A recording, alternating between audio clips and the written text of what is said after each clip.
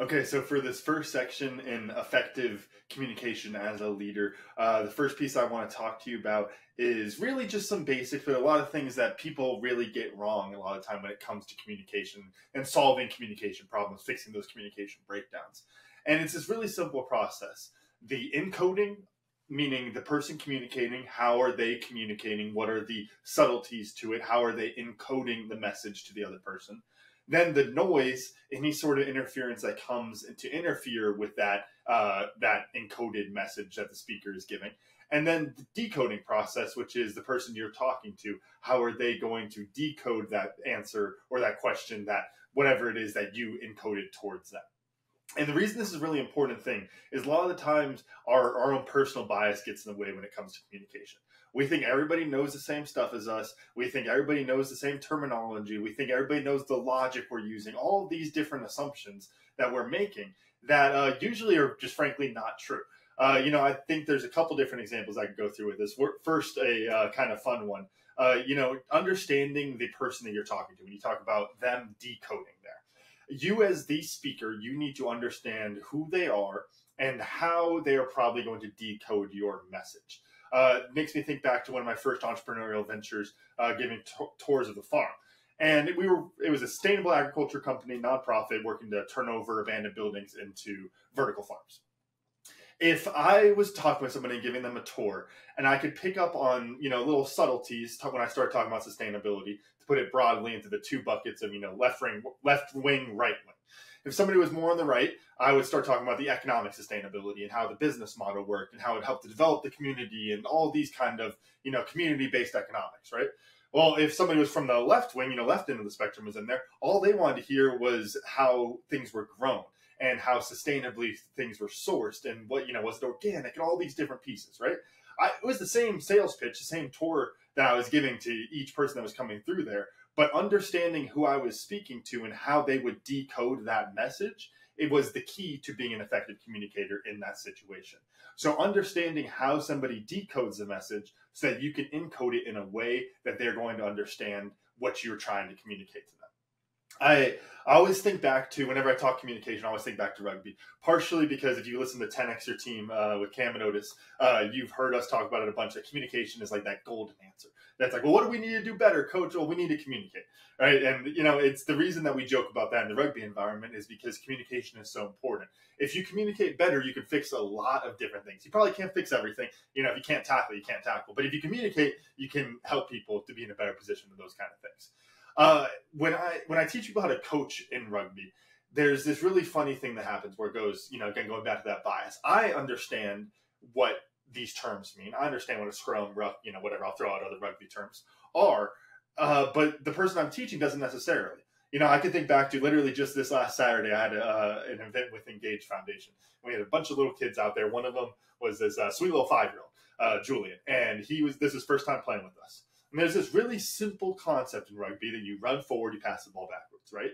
We talk about moving forward, talk about running straight, running at the defense, all those kind of things. I remember there's a point where little Julian was in front of me, and I handed him the ball, and I said, run straight. And he didn't go. And I was like, oh, come on, what are you doing? And then a little bit later, same kind of play, and I handed him the ball and said, hey, go that way. And of course, he's a little kid. He didn't really understand anyway, so he still turned and he ran the wrong way. But there's this jargon that I understand of run straight, go that way. And it's my assumption as the speaker that he understands that. Well, he didn't. It's, pretty simple there. Same thing goes inside of the business. I think back to another one of my entrepreneurial ventures where I was working in a very small team. And I was trying to be a very good, very transparent leader. And I made a mistake that a lot of leaders do, especially in a smaller organization, which is they talk too much. They share too many details, and it overwhelms people. One of my employees at the time, I was talking with him about basically the path of the business, where we were going, what could go wrong if, we don't get X number of sales by this time next month, the business is gone. And I was laying it all out, and it's all real. I was being a transparent leader, which is a good thing. But the issue there was that because of who he was in the organization, he didn't understand the nuances of what I was saying.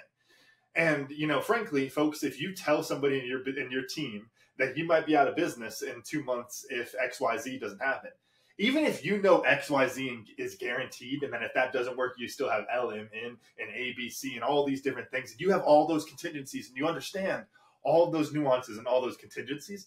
If your team doesn't, all they hear is, I'm losing my job in 2 months. That's all they care about. And so you have to understand who the person is you're talking to so that you can meet them where they are on that. Not withholding information in a sense of trying to keep secrets from them, but understand that if somebody's trying to do their job and, you want them to focus on that job and do a really good job at it. Sorry to repeat the word job 3 times in a row, but you want them to do a good job at their job. One of the things that you shouldn't be doing is confusing them with the big picture, because that's your job as the leaders to understand the big picture. It's not it's not everyone on the team's job to understand that necessarily. And so you have to recognize that as the leader, as the speaker, meeting them where they are and understanding what kind of information they want to hear, what kind of information they don't want to hear. And it really just goes back to understanding who that individual is, understanding your own biases, your own jargon, and then cutting out what isn't going to fit. The noise piece, that middle piece there, is really, it can be simple in some settings, it can be really complicated in others. If you're communicating one-on-one with a person and you're in a room full of people, those people create noise. Even if they're not literally talking, that changes the shape of the environment, changes the way that that person is going to decode that message, because they're thinking about it from a group perspective, not just individually, if you're just sitting down one-on-one in the office. Another example is, depending on the medium you're using to communicate, the noise can be a little bit different. You might think I type out an email to somebody. Well, there's no noise on it. But if you open up my Gmail tab right now and you see the hundreds of emails in there and all the different spam and all this different stuff, it could get lost in that noise. And it's not that your message wasn't clear enough. It's just that the noise of that medium that you chose to communicate in drowned it out. So you have to understand what the message is, how you want to communicate it, and then in that medium that you want to communicate, what is the noise that could possibly distract them? Once you start to understand those 3 pieces, it helps you be a better communicator. And, it really just goes back to understanding who the person is you're talking to, what the goal is of this communication, what is the goal that I'm trying to work towards at the end of this conversation. You should always have a goal that you're working towards, an outcome that you want to get out of that conversation. When you understand the outcome, then you can look at, the medium. How do I want to handle it with this person? Do I want to talk to them in front of the entire team? Do I want to send them an email, shoot them a text, pull them to the side, pull them into the office, whatever it is that fits that desired outcome the best.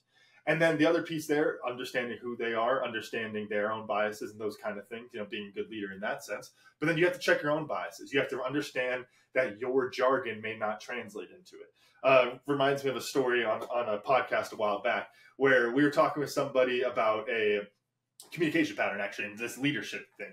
And basically what happened was the guest was going through, XYZ, his philosophy on leadership. And I was like, oh, that's kind of like, reminds me of development economics. He called it asset-based community development. You focus on what you have and then you build it up from there so that it's sustainable. And he goes, no, it's different. That was a breakdown of communication. What happened was we were communicating about the same thing. If you really understood what each of us were talking about, we were talking about pretty much the exact same thing. But my way of encoding and decoding the message was very different than our guest on the show. And so because neither of us were realizing that, we had a communication breakdown. A big piece of this is these communication breakdowns are going to come. The way that you get better as a leader is you ask questions, you ask for feedback with your team, and you're always analyzing these conversations once you're done with them. The better you get at reflection and that self-analysis and improving your own communication skills is the way that you're going to prevent those communication breakdowns in the future. To go back to my example on that farm when I was giving tours, if I go to somebody and I start talking about environmental sustainability and they go, oh, that's all fake, and they go off on some tangent, well, that's a learning lesson for me. Did I communicate our mission properly? Well, not to that person, I didn't. They didn't understand it clearly because they got upset. They thought I was talking about something else and whatever it was, whatever spiral their brain came up with. Same thing happened the other direction, right? You have to recognize when those happen. You're going to have communication breakdowns. We're not all perfect. Even us leaders, we're going to make mistakes. And we're going to get better as we go. And that's where that reflection piece comes in. A couple other pieces there. In the asking for feedback, I got one really good trick for you. If you learn one thing from this video, this really should be it. And it's being careful about the way that you ask for feedback. Understand the framing of your questions, the encoding of the question, if you will, and recognizing how the individual will then decode that message. And I got an example for you right here. So I'm going to ask two different versions of the question. I want you to, guess to yourself. You can treat it like a Dora the Explorer, one of those kids' cartoons. Yell it out at the screen if you want to. But which one of these is better? Option A, I finished up talking and I said, any questions? No? Okay. Or option B, what questions do you have? And then, hey, if there's still no questions, there's still no questions. But what's the difference between option A and option B there? When you ask option A, what happens is you're putting the onus on them to, frankly, be the stupid person in the conversation. Nobody wants to feel stupid, especially if you're in a group setting. They don't want to feel like they don't know what's happening. Talking about rugby earlier, this happens all the time with rugby. It's that whole old adage of, if you have a question, if you're confused about something, someone else in the team is probably confused about it too.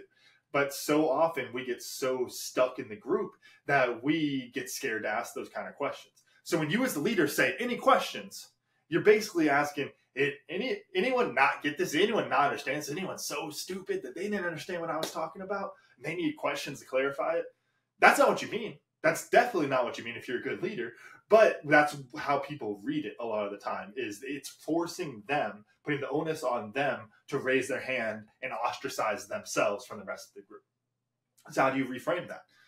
What questions do you have? I know you have questions. I know you have questions. So ask them. And then you create a dialogue with your team where you're having them ask questions. That's where you really get to the, effective communication, is just by actually creating that good dialogue. Not just me speaking to you and you understanding, but you asking questions back to me so that we can expand our knowledge and expand our understanding of this subject area through those questions. And a couple little tricks with it. These honestly come out from rugby coaching, but they apply great inside of the business environment as well. One of those is, as you go through, it helps to pull, when you're getting those questions from people, trying to pull those questions from people. One of the tricks, besides that phrasing that I talked about a second ago, the other trick to it is to leave rooms for questions intentionally. Meaning, let's say there's 10 points you're covering, and there's probably going to be questions besides those other 10 points. You almost want to leave one obvious point out and then leave that as a question. To take a rugby example, if I'm setting up a drill, and we're in a square, and if you go out of the square, you're out. I don't mention that part of the game. There's a square, you got to stay inside the square. Then somebody will go, what happens to you outside the square? There you go, great question. If you go outside the square, you are out. But what I'm doing is I'm training the team to understand that they need to ask those questions, that I'm not always going to give them all that information. And what that really goes back to is teaching the team, training the team in order to have that inquisitive mindset where they're going to ask those kind of clarifying questions. If you are the any questions, no, good kind of leader, then they're never going to ask those questions. And even when they are really confused, they're genuinely struggling with what you're talking about, it doesn't matter. They're not going to ask those questions because they're scared about being ostracized from the rest of the team, from the rest of the group. So the other key there, the other little trick I'll give you, is that when you're working with people, you're trying to get answers from them. You want to pull answers, not push. And what that means is, I don't want to set them up in a way where they're just filling in the blank in my sentence. What happened, talking about running out of bounds inside of the game, right? Well, if you run out of bounds, what do you think happens? Well, I'm kind of setting it up. I'm kind of laying it right out there that they're going to just pull the answer from me. I'm pushing the answer onto them rather. Same kind of thing can happen inside the business setting. We're talking about what our goals are. And instead of really asking what the goals are, I'm more telling what the goals are. Pulling is basically leaving it to open-ended questions. Pushing is usually going to be a binary answer, yes or no. Do you think this? Yes. Okay, good. Right answer. We're all on the same page. But when you pull, you're training them again to have that inquisitive way of thinking about things, that critical thinking that is so important to the innovation, to the culture inside of a team. And so what you need to do is pull that answer from them. Even if it is the most obvious thing ever, it's a square. I told you to stay inside of the square. What happens if you're outside of the square? Instead of just trying to push that onto them, and trying to convince them to just say that yes, no answer, you want to leave that open and have it be something that it could be anything. And then you answer that question from them. And again, it goes back to building that pattern where they are comfortable asking those questions. They're going to continue to ask those questions. So quick recap on it, to go through those tips. Don't push answers onto people, pull answers from people. Give them open-ended questions so that they can actually think about and practice those critical thinking skills that you want your team to have. The other piece there, don't say any questions. Never say any questions. Say, what questions do you have? Flip the script so that there are already questions. You're not putting the onus on them to raise their hand and ostracize themselves from the group. And then the last piece, just going through that process of encoding, understanding the noise and the medium that you're communicating through, and then the decoding process that other person is going through.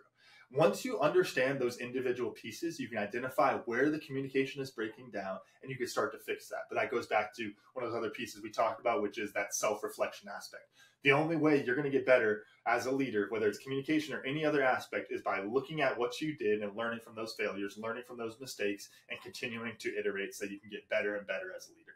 So I hope this helps you to communicate more effectively as a leader inside of your team, whether it's rugby or in business. And, you know, if you're watching this in GBLP, we have a lot more great communication tools for you coming up in these next sections. And if you're watching this for free on YouTube, a free excerpt from the Green Beret Leadership Program, and you enjoyed this and you want to learn more about GBLP, then go to 10xyourteam.net. Learn more about GBLP and the other programs that we have to offer for you that are going to help you to become a better leader and develop great leaders inside of your team.